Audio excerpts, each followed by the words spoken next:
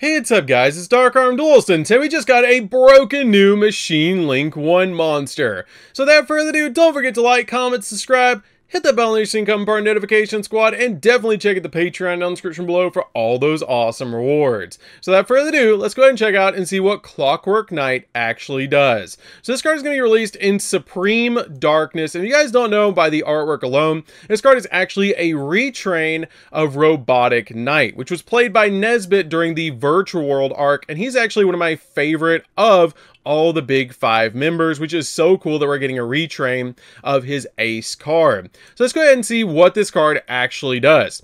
So this card is a Link 1 Earth Machine Link effect monster with 500 attack and a left pointing arrow, with it taking one non-link machine monster with 1,000 or less original attack points to make this card, which is actually really easy to do.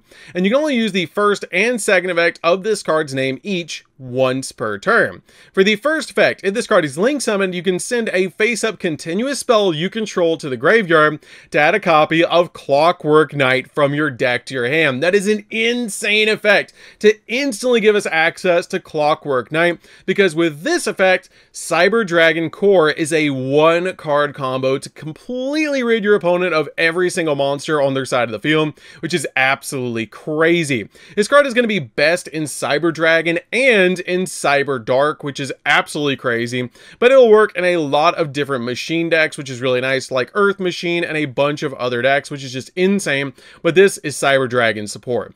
For the second effect, you can actually target a machine monster with 1,000 or less attack in your graveyard, tribute one other machine monster, and if you do, special summon the targeted monster in defense position, which is a pretty cool effect to be able to use to instantly grab one of your machine monsters back into the graveyard. But that first effect is really all we needed on this card. The second effect doesn't super matter. The first effect, being able to instantly grab Clockwork Knight, is amazing because it turns everything on the field into a machine monster, which is crazy.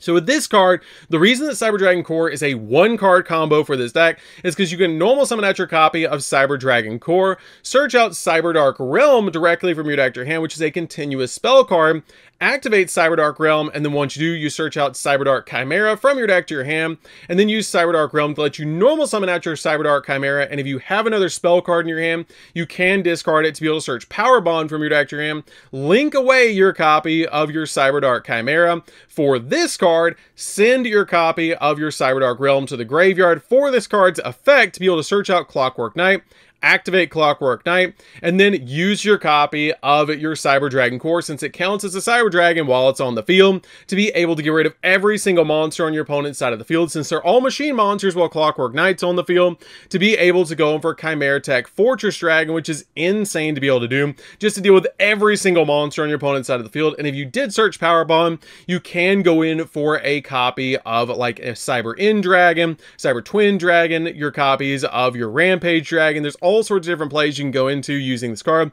but this card is insane. It's only going to be a one-of in any sort of deck that you're going to play it in, but it's insane that now we can actually search Clockwork Knight, which is one of the best support cards we've ever gotten for Cyber Dragon, to be able to summon out Chimera Tech Fortress Dragon by board wiping your opponent, so you can go in for game. You can even go for link plays at that point, which is really cool, but it's insane that you can summon out something like a copy of Fortress Dragon by just summoning out this card with a copy of Cyber Dragon Core and get so many different pluses off of it, which is insane. Overall, this card is fantastic, and I love that it's actually based on Robotic Knight, because you can actually see it in the face, which is really cool. And I love that you can see the gears and everything. The artwork is phenomenal, and I love that you can see multiple of them behind it. The artwork is just really nice. I hope they call this card Clockwork Knights, plural, there's more than one. But it's still really cool to actually see a card that can search Clockwork Knight, which was a little bit of an issue in Cyber Dragon, that you couldn't search it. But now we have Clockwork Knight on demand, which is insane.